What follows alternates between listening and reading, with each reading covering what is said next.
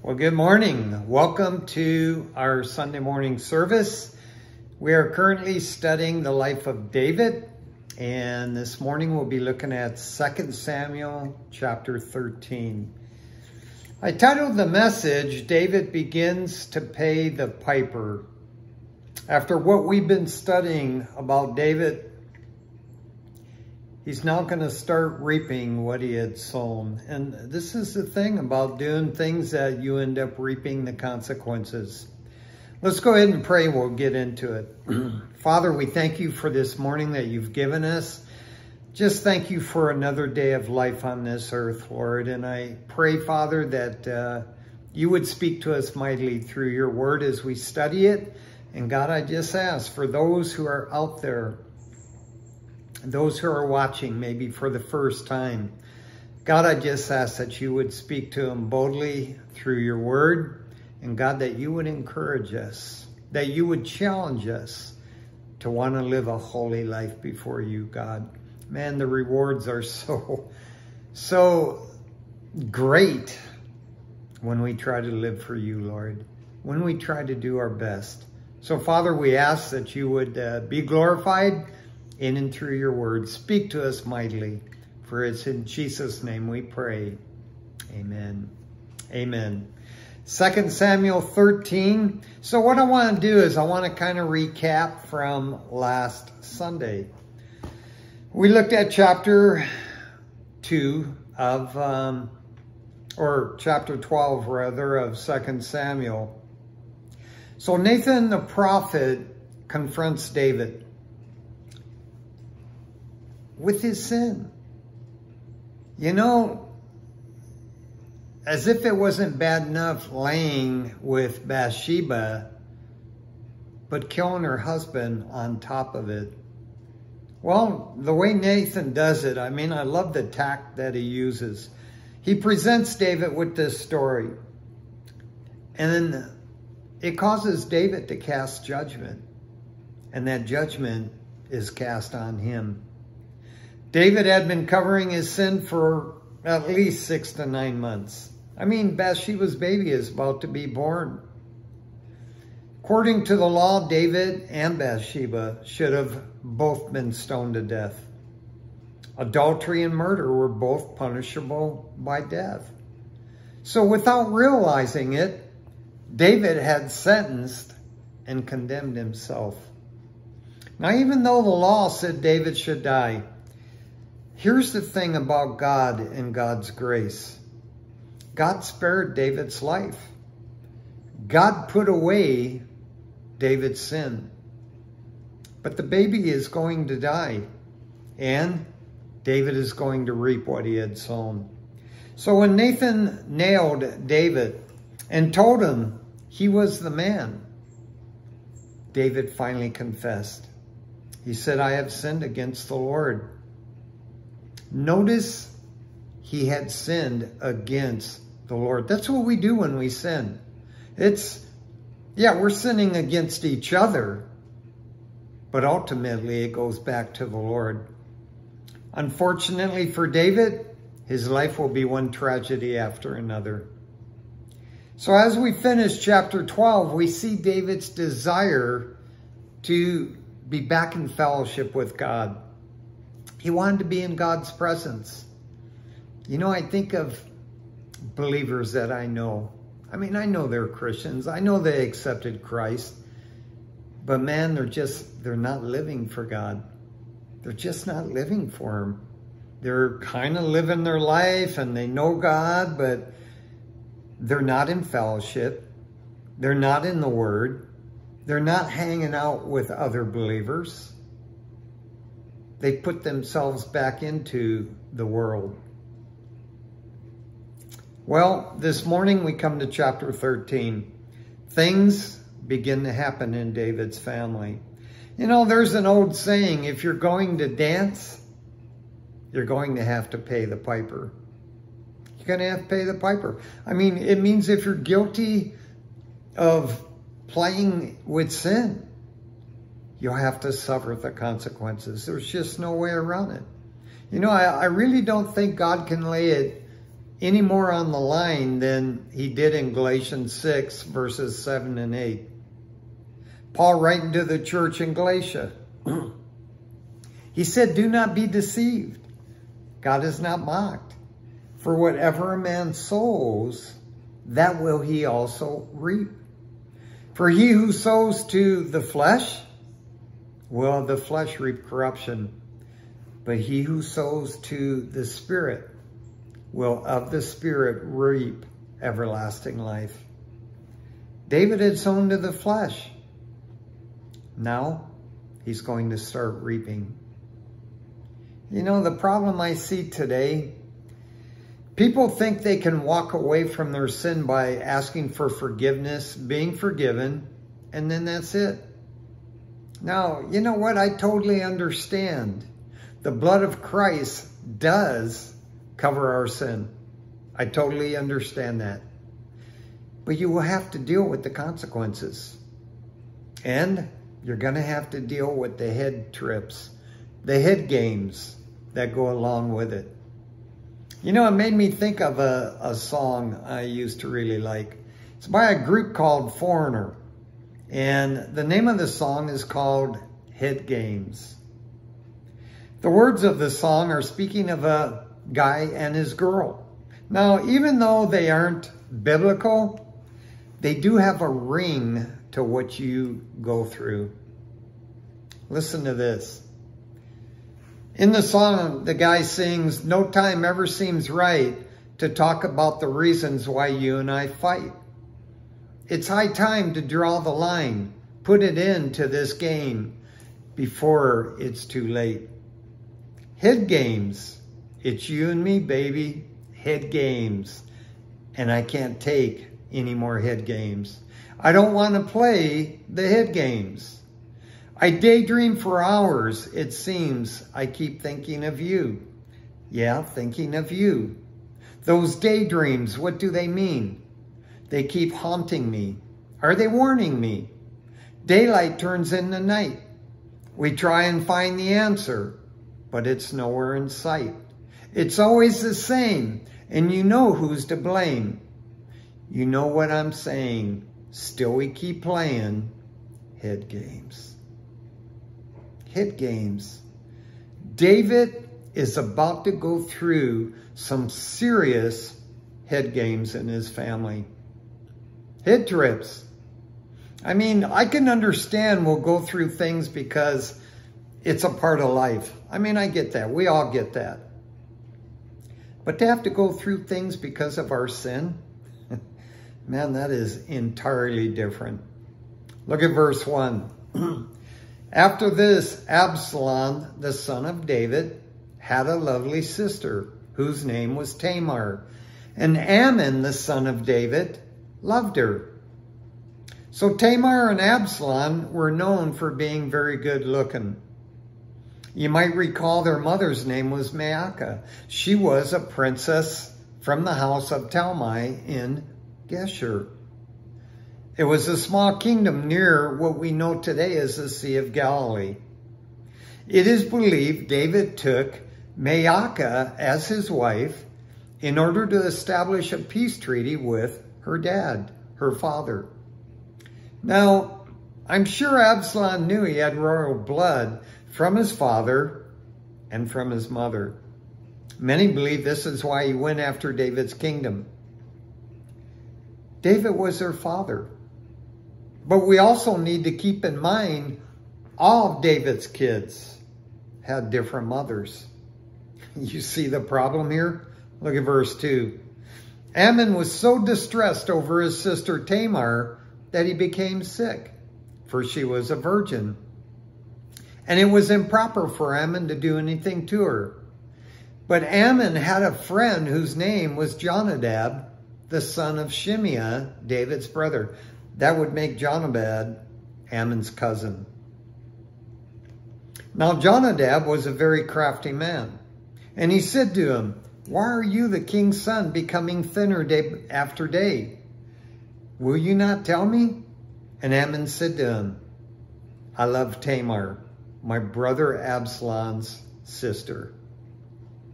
So Ammon was getting sick. He couldn't stop thinking of Tamar, his half-sister. He thought he loved her. But as we're going to see, it was only lust. It was lust. Ammon was David's oldest and most likely would have been the next heir to the throne. So it is possible he felt he could do whatever he wanted to do. It was an abnormal love to have his half-sister. Jesus called it adultery. There in Matthew 5, verses 27 and 28, he said, "You have heard that it was said to those of old, 'You shall not commit adultery.' But I say to you that whoever looks at a woman to lust for her has already committed adultery with her in his heart." I think that pretty much nails every person on this planet. Because we've looked at people and we've lusted in our hearts after them. Now, this type of sin wasn't only wrong. It violated the standard of sexual purity established by God in his law. We read in Leviticus 18, verses 9 to 11, "The nakedness of your sister, the daughter of your father, or the daughter of your mother, whether born at home or elsewhere, their nakedness you shall not uncover. The nakedness of your son's daughter, or your daughter's daughter, their nakedness you shall not uncover. For theirs is your own nakedness. The nakedness of your father's wife's daughter, begotten by your father, she is your sister. You shall not uncover her nakedness." Well, here's the deal. Ammon wanted Tamar so bad, he couldn't get her out of his mind. He was getting sick over it. He couldn't eat, he couldn't do anything. I mean, he really thought he loved her. We read here he became sick thinking about her. It's pretty bad. Look at verse 5. "So Jonadab said to him, 'Lie down on your bed and pretend to be ill. And when your father comes to see you, say to him, please let my sister Tamar come and give me some food. And prepare the food in my sight, that I may see it and eat it from her hand.' Then Ammon lay down and pretended to be ill. And when King David came to see him, Ammon said to the king, 'Please let Tamar, my sister, come and make me a couple of cakes for me in my sight, that I may eat from her hand.' And David sent home to Tamar, saying, 'Now go to your brother Ammon's house and prepare food for him.' So Tamar went to her brother Ammon's house, and he was lying down. Then she took flour and kneaded it, made cakes in his sight, and baked the cakes. And she took the pan and placed them out before him, but he refused to eat. Then Ammon said, 'Have everyone go out from me.' He had everybody leave the house. And they all went out from him. Then Ammon said to Tamar, 'Bring the food into the bedroom, that I may eat from your hand.' And Tamar took the cakes which she had made and brought them to Ammon, her brother, in her bedroom, in his bedroom. Now when she had brought them to him to eat, he took hold of her and said to her, 'Come lie with me, my sister.' But she answered and said, 'No, my brother, do not force me, for no such thing should be done in Israel. Do not this disgraceful thing. And where could I take my shame? And as for you, you would be like one of the fools in Israel. Now, therefore, please speak to the king, for he will not withhold me from you.' However, he would not heed her voice, and being stronger than she, he forced her, and he lay with her." Now, Ammon may have been thinking, since his father committed adultery and murder, right? Bathsheba and her husband Uriah the Hittite. And he got away, well, it seemed like it, that Ammon will also get away with it. Well, that's sin. It's the destructive power of following a bad example. It's sin. Proverbs 25:26. A righteous man who falters before the wicked is like a murky spring in a polluted well. Let me tell you something. I have yet to see a person fall from a place of prominence into this kind of sin and recover to ever be used in a powerful way again. What Ammon thought was love turned out to be lust. It was a passion that so controlled everything about him, it turned him into an animal. That's what happens when people get caught up in wanting a relationship so bad that it ends up backfiring on them. It turns them into an animal. You think of nothing else but this person. God is out of the picture. Everybody's out of the picture except this person. So what happens? That's what lust will do. No wonder why the internet and pornography is destroying so many people and their families today. Let me give you some stats.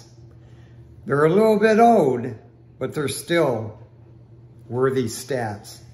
The total porn industry revenue for 2006, $13.3 billion in the United States. You know it's a lot worse today.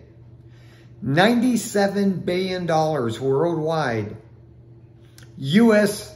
adult DVD video rentals in 2005, almost 1 billion.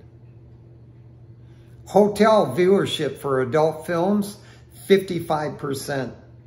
Number of hardcore pornography titles released in 2005, 13,588. Can you even imagine what it is today? Adults admitting to internet sexual addiction, 10%. 28% of those are women. 10% men, 28% women. More than 70% of men from the age of 18 to 34 visit a pornographic site in a typical month. At a 2003 meeting of the American Academy of Matrimonial Lawyers, 2/3 of the 350 divorce lawyers who attended said the internet played a significant role in the divorces in the past year, with excessive interest in online porn contributing to more than half such cases.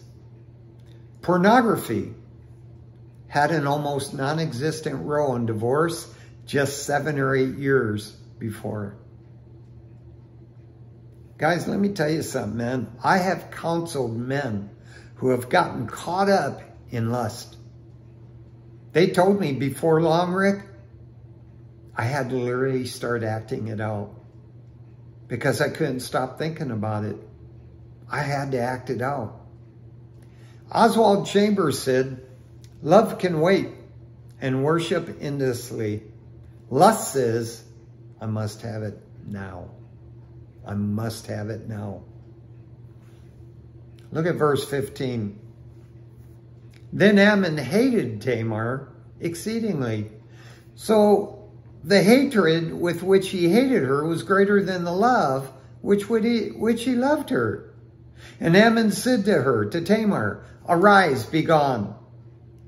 So she said to him, no, indeed, this evil of sending me away is worse than the other that you did to me. But he would not listen to her. Then he called his servants who attended him and said, here, put this woman out, away from me, and bolt the door behind her. Now she had on a robe of many colors, for the king's virgin daughters wore such apparel. And his servant put her out and bolted the door behind her. Then Tamar put ashes on her head, tore her robe of many colors that was on her, and laid her hand on her head, and went away crying bitterly. Notice before Ammon sinned, he wanted Tamar for himself. But after he sinned, he couldn't get rid of her fast enough. God, again, I can't begin to tell you how many people that had gotten caught up in sexual sins and had that same kind of emotional damage. I remember counseling a guy at my church who was driving the 15 Pass, the Cajon Pass, from San Bernardino up to Victorville area.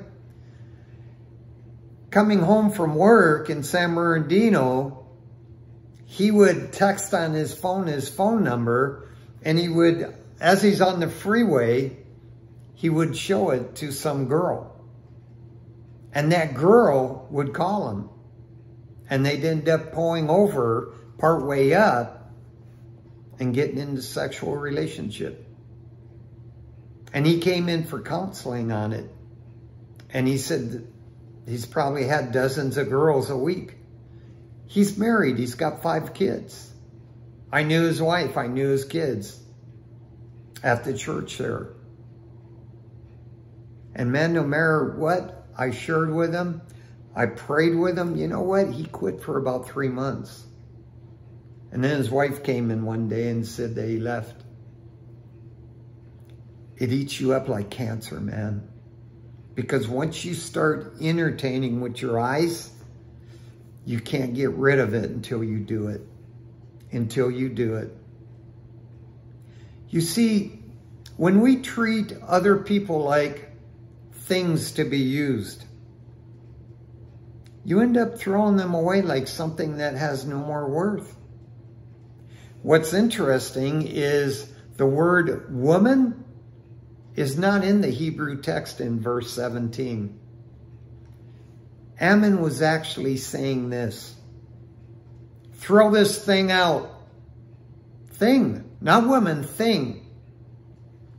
That's why Tamar told Ammon this was even crueler in throwing her out than by raping her. Tamar tore her robe. It was a robe that only the virgins could wear. She knew she could no longer stay with the virgins in their own rooms. It was over. It tore her apart. I don't know if Tamar ever got over that. Scripture doesn't say. I don't know if she ever got married or had children or anything. We don't have that in the scripture. But I know this devastated her. Look at verse 20. And Absalom, her brother, said to her, has Ammon, your brother, been with you? Notice, Absalom caught on to it, man. But now hold your peace, my sister. He is your brother. Do not take this thing to heart. So Tamar remained desolate in her brother Absalom's house. But when King David heard of all these things, he was very angry. David was mad. He saw now that it was a setup. Absalom, at this point, is starting to work on a plan that would do 3 things. Number 1, avenge Tamar. Number 2, get rid of Ammon. And number 3, put himself next in line for the throne. Ammon, Absalom, Solomon.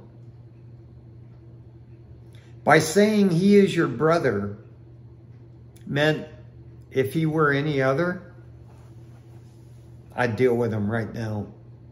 But now, I'm going to wait for an opportunity. David, on the other hand, he's mad. He's ticked. But he doesn't do anything about it. David was like others in Scripture. He was a father who raised kids who were unruly and bad. I thought of Eli, God's high priest. His sons weren't only immoral, they were godless. They had their own thing going on, man. Samuel's sons turned out to be just like Eli's sons, corrupt and dishonest. You know what? David knew Samuel. And I'm sure he also knew Samuel's sons.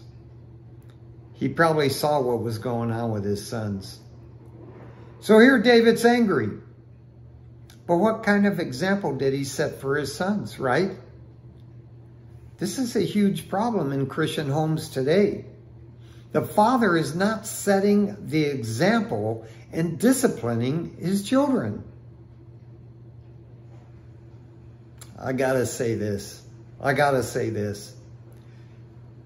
If you are a Christian and you have a child who is getting into all kinds of things and won't listen to you in the home, don't spend your time lecturing them because you're not going to get anywhere.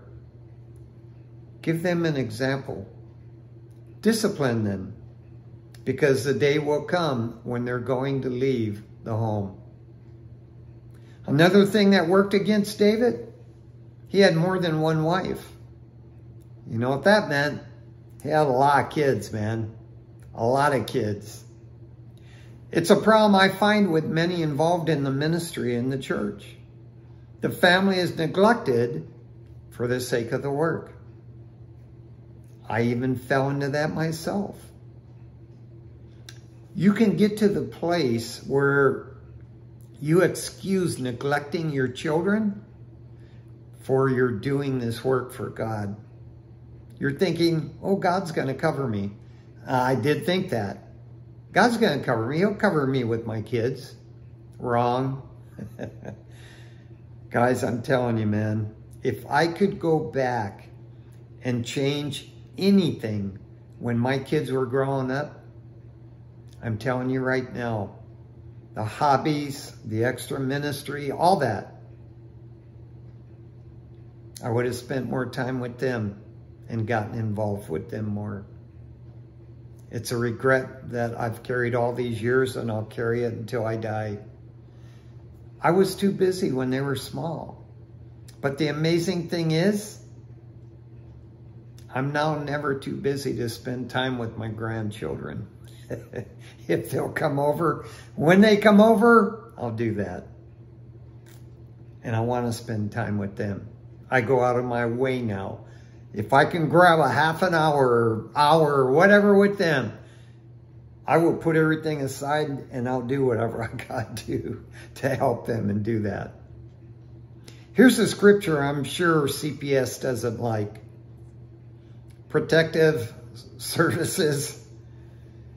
Proverbs 23, verse 13 and 14. Do not withhold correction from a child, for if you beat him with a rod, he will not die. You shall beat him with a rod and deliver his soul from hell. Now, I'm not telling you to beat your kids. Don't get me wrong. It's the point behind it. You have to discipline. David did nothing about what happened. In fact, it's like he turned his head and just didn't want to deal with it, man. Just didn't want to deal with it. Ammon's lust turned into hatred. If Tamar would have stuck around, I'd guarantee you, he'd be punching her, he'd be slapping her around.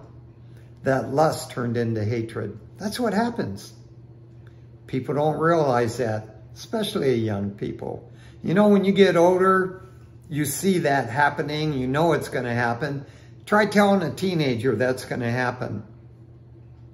It ain't going to work. They're all Google-eyed. They're in love and they want to get married. They want to start a family. So whatever option's out there and looks like it's going to work, I'm doing it. Well, what about checking with God? What about seeing if they're a godly woman or a godly man? If they're going to church, if they're reading the Bible, then you know you're getting something good.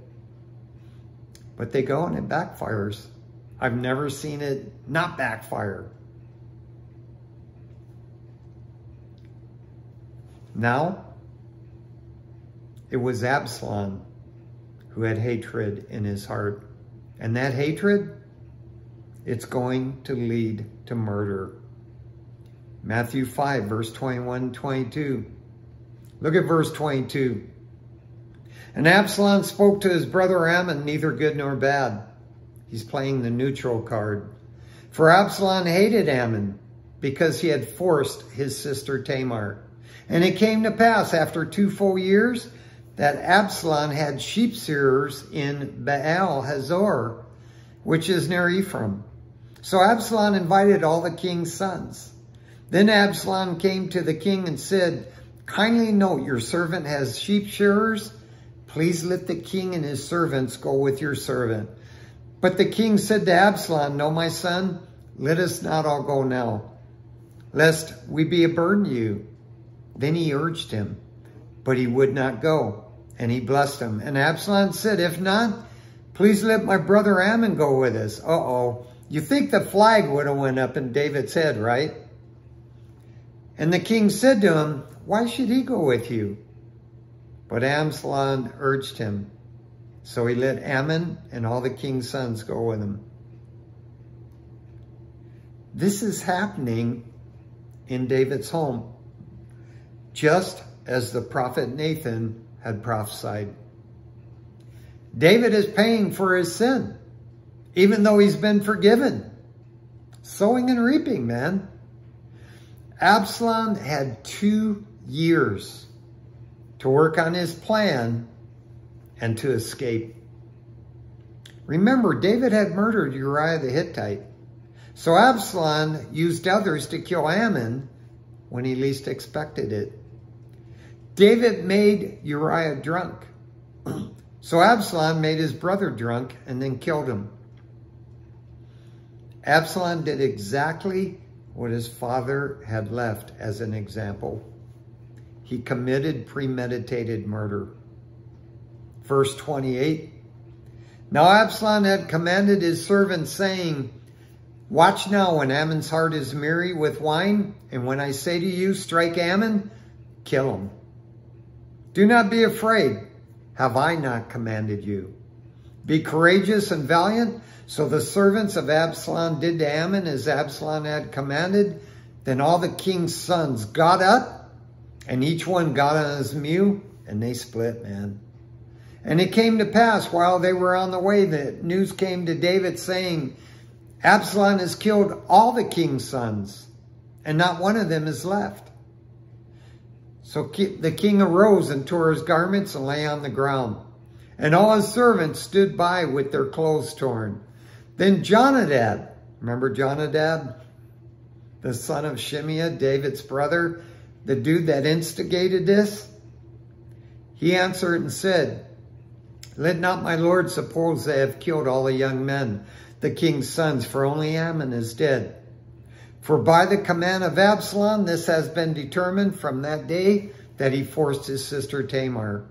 Now therefore, let not my lord the king take this thing to heart, to think that all the king's sons are dead, for only Ammon is dead.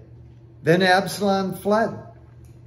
And the young man who was keeping watch lifted his eyes and looked, and there many people were coming from the road on the hillside behind him. And Jonadab said to the king, look, the king's sons are coming, as your servant said, so it is. So it was, as soon as he had finished speaking, that the king's sons indeed came, and they lifted up their voice and wept. Also the king and all his servants wept very bitterly. But Absalom fled and went to Talmai, the son of Ammihud, king of Geshur. Guess where he went? He went to his grandpa, the king of Geshur. Maacah, his mother's dad.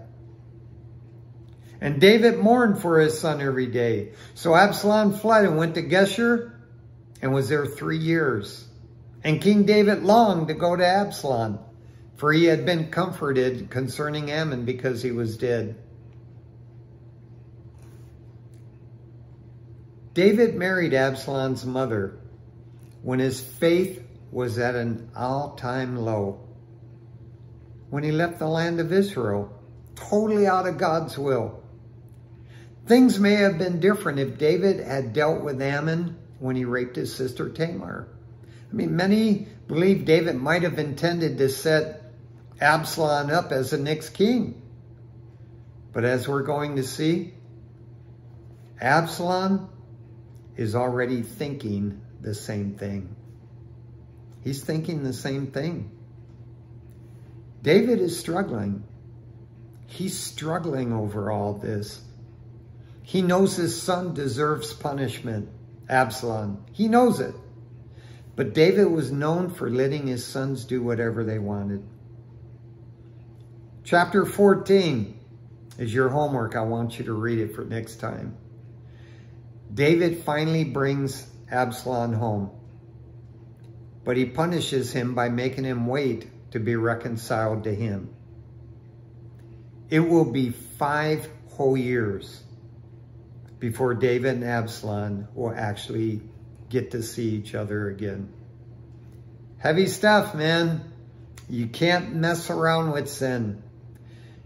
You know, and I speak to me too. If only we would take to heart what we have learned in God's word. Yeah, we forget things, but that's why I read through the Bible yearly. That's why I'm in the word every day in my devotional time, so that I can keep my mind fresh with God's word. So I know how to conduct myself. I know how to handle myself.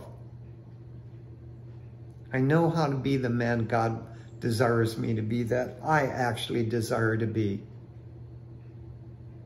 But you got to be in fellowship. You got to be in Bible study, man. You got to. You got to sing and worship the Lord. You have to be in God's word. That's where God reveals himself to us in his word. Amen? Let's pray. Father, we come before you. We thank you again for just the things you're teaching us, Lord. The life of David is heavy. I mean, you see the good, you see the bad, you see the ugly, you see it all. But yet we see God's hand. We see your hand, Lord, on David, because his heart was sold out to you. Yeah, he let sin get a hold of him off and on. But his heart, he loved you, God. He loved you. And Lord, we love you. And we just want to have that same heart for you, Lord God. And I pray you would create that in all of us, especially in these final moments of the church age, the church dispensation that we are living in. You could come at any moment, Jesus. And we need to be prepared. We need to be ready. We need to be watching. Go before us this day and the rest of this week. For it's in Jesus' name we pray. And everyone said, amen. Amen. I love you guys. I'll see you next time. God bless you all.